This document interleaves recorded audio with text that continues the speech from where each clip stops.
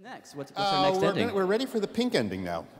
The pink ending. You mean like the color? Well, yeah, this is the one that answers, I think, the most basic question you could ask in a show like this. This asks, when did endings begin? It's a serious question. That's a weird one. When did endings begin? Wouldn't there always, I mean, the moment you had beginnings, wouldn't that then imply an end? Because the beginnings have to do something. End. You'd think so. But if you think hard about the origin of the universe, I would propose that when the universe began, which by some interpretation was a huge explosion of energy, which then condensed and cooled into matter, that that whole event came in without any notion of endings at all. Huh. Yeah. So when you get matter, when you get that condensation, you get a list of elements, which we can now turn to in the periodic table of elements with which you are, I'm sure, very familiar and enjoy every evening before dining or sleeping. So if we look at this chart, and we start up in the upper left-hand side with hydrogen, and we move through it to helium and lithium and beryllium and boron and carbon and on, as we move through the list, I can tell you that every one of the first 82 elements on this chart, with two exceptions, which I'll mention in a minute, every one of these has a version of itself that goes on forever and ever and ever until the end of time. So every one of these ones we're seeing right here that are colored in, every one of these is immortal? Is that what you're saying? Yeah, well, I guess you could call it immortal. I mean, you choose anyone. Choose gold, for example.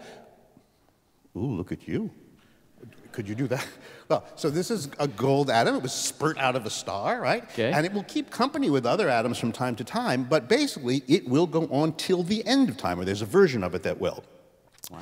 Now, what I would tell you is that when you go back to the chart to the end of our little group there, to the first one on the next in the black, called or Bismuth, Bismuth, I would argue, is where the universe invented endings. And what is bismuth? It's a gas? No, it's a rock. It's a shiny, beautiful black rock, actually. And you're saying this shiny, beautiful rock is the beginning of death? Yes, I would say that. That's a fair approximation. Why would that be? Well, because all the atoms at the bottom of this chart are a little heavier than the ones at the top, meaning they have more neutrons and protons than the early, like, for example, look, here is our version of bismuth. It has lots and lots of neutrons and protons. And there's so many of them, as you can see, they're having a little trouble holding themselves together. They do look a little tense. Or maybe it's chemically unstable, is what you might call them. Okay. French scientists studying this atom recently determined that inevitably, something will happen to this atom. It goes something like this. Whoa! You timed that so well. I know, we try. Do that again. Okay, I don't know if I can do it twice. Well, no, you don't add sound effects. I can do the sound effects, and you do that. Just one more time. Oh, now you're like going on strike? No, the point. Made him angry. Stop it. All right. The point I'm trying to make, Keith, is that this atom, when it loses protons, it loses its identity. When an atom decays, this atom is no longer bismuth if it doesn't have the right number of protons. That's the way chemistry So you're works. saying, like, as it sheds its protons and neutrons, it's dying. That's right. Now, here's the cool thing. When we go back to the chart, to number 83, every element after it, po, at, run, fur, ra, rif, dib, sig, bu, smit, dis, and rig, also decay. So all these yellow ones are the dyers, and the other ones we met earlier, those are the stayers? That's correct. That's correct. But with the two exceptions I mentioned, I should say, 43 and 61. That's technetium and promethium. Nobody really likes those two. They've decayed from an earlier kind of atom, and honestly, I don't much care for them. I find them actually unnecessary. I tell you what, if they mess up the whole logic here, let's just get rid of them. Let's get rid of them. Get them out of here.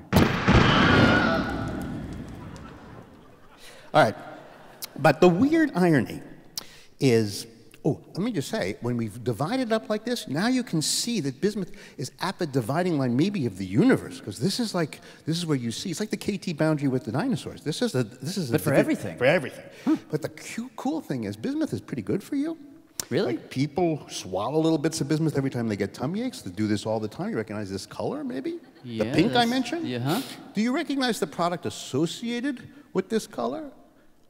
Oh, yeah. Yeah. Pepto-B. Well, you don't say B. Say the whole first syllable of the second word. Biz? Biz. What? What do you mean, why? Are you saying that bismuth? You're saying that bismol is for bismuth? No, I'm saying bismuth is in bismol. There's No, there's man, little I black don't- rocks in there. There are. No, I don't. I'm not sure about that. Well, what do you think? Well, I think that if I had to guess, I would say Bismol is just the guy's name, like the guy who invented Pepto-Bismol. Like that guy, Fred Bismol. No, That's his name. that guy seems to have a toothache. He's in the wrong ad. I don't know how. No, and you, what did you tell me earlier, that it's a black rock? Yeah. It's a pink liquid. No, there are black rocks in that pink liquid. You don't believe me, do you? I don't. Well, can I just prove this to you? Yeah, prove Let me it. prove it to you Prove right it. now. Whoa. Hi. Would you? Yeah, it's me, Robert, again. Gail, where am I? Are we? You're at the Berkeley Carroll High School in Brooklyn, New York. And we're in a real, fully equipped chemistry lab. And Gail's going to show us what you claim not to believe. That's right. So how do we start? With this. Oh, yeah. We take 11 tablets of Pepto-B, that's 9, 10, 11, put them into a bowl, we pound. Next, we measure out some water and add hydrochloric acid, even though it's corrosive to body tissue. Now add powder, stir, stand back. Oh boy. And now we put in a little strip of aluminum foil. What's going to happen is the aluminum is going to dissolve into the acid, and chemically it'll spit the bismuth out. Now, Jad, prepare to be astounded. They're going to watch little bits of rock falling out of the liquid. That's bismuth. And here's an even better shot, courtesy of photographer Melanie Hoff. Wow. Jad, look, you can't deny scientific fact that hiding inside every single Pepto-Bismol tablet is pure, street-level grade crystal bismuth. That's bismuth. Yeah. Robert, show the man the bismuth. So that Robert wants me to show you. See these shiny black rocks? These precipitated out of a bottle of Pepto-B, Wow, isn't no it? kidding. And if you want to see the atom in grand magnification, just look up. It looks a little bit like a Mayan temple on hallucinogens, but that's what bismuth is. It's cool looking. It is. Let's go back to the periodic table one last time, because here's the best thing about bismuth, really. It lives in a very poisonous to people neighborhood. Like, Keith, could you just go find bismuth again? It's 83 on the, yeah. Yeah. Now we'll go next door to pub. Pub is lead. You don't give lead to a 3-year-old and say, suck on this, right? No, because they get... definitely not. Right. That's a poison. You go next door to 81. That's thallium. The CIA decided to sprinkle thallium on Fidel Castro's beard, knowing that it's a defoliator, so it would make his beard fall off, thereby taking his machismo and basically causing a revolution. They were hoping for a revolution from thallium. Did it work? It was a good plan. The execution was a little rough. They couldn't get the thallium on the beard. But if you go over to the right, past B to Po, go to Po, yeah, polonium. The Russians didn't like a guy at all. He was having sushi in London one day. They sprinkled the polonium on the sushi. He ate the sushi and he died. Wow. It's that poisonous. No kidding. Yeah. This is a treacherous little neighborhood right here. Very treacherous. I mean, you got, starting with thallium, you got poison, Pepto-B, poison. Right. And in the middle of a poisonous neighborhood, you have an element that cures tummy aches. I mean, And really. apparently introduces death to the universe. Exactly. It's the best element ever. It's really, I think we should have a toast to bismuth. Let's have a toast.